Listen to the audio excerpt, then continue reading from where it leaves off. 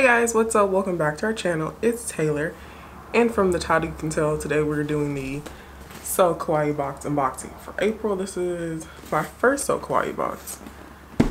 So yeah, if you guys like this video, don't forget to give us a thumbs up, subscribe to our channel for more unboxings and things of that nature. That's all for the intro. Let's get started.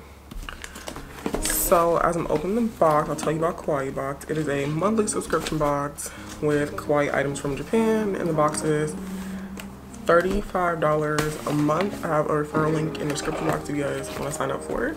So yeah, let's get into it. This month is April and it's cherry blossom themed. That's literally why I got the box. If you know me, you know that I love cherry blossom, so yeah. Ooh, I looked. I didn't think the things wrong. Okay, I want to cover so I can't see, but what the card looks like. My bad, I looked. So the first thing we have, they actually posted a sneak peek on Instagram. It is a Sanrio tote bag that is cherry blossom themed. It's so cute. Next up we have a cherry blossom Sanrio pen.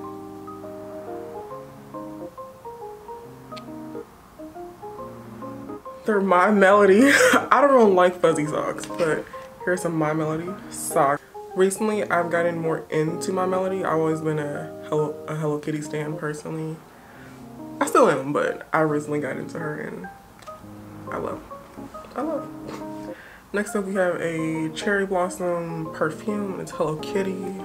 Spray it on. If I can get the top off, it's wrapped in plastic.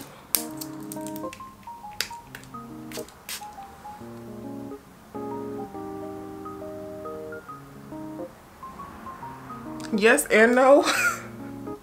Kind of. Kind of smells like old ladylike, but like old church ladylike, but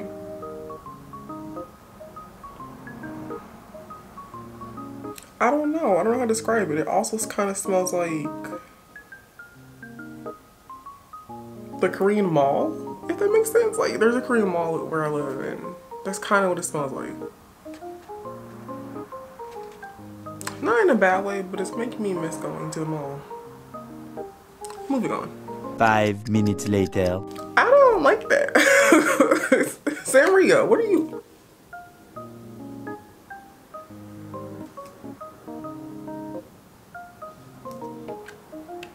Next we have a Tuxedo Sam notepad. I almost forgot what it was called. a little notepad. It looks like this. Let's see if that'll be cool.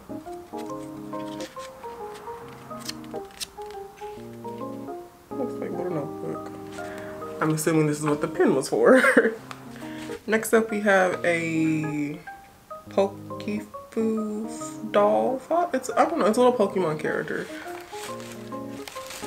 that you can't see because there's a glare. Wow. There we go. What the glare.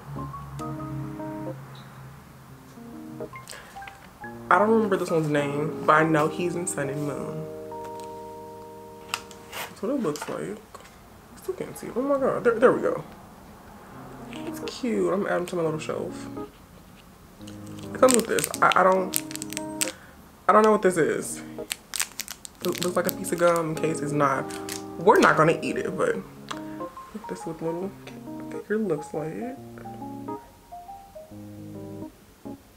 Comes with a little pedestal for his foot, but I dropped that, so I gotta pick that up.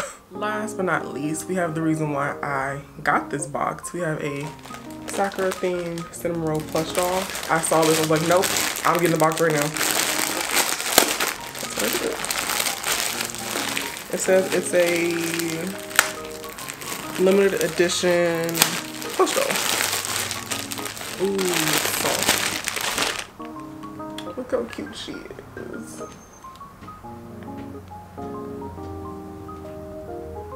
Look at her little ears. There we go.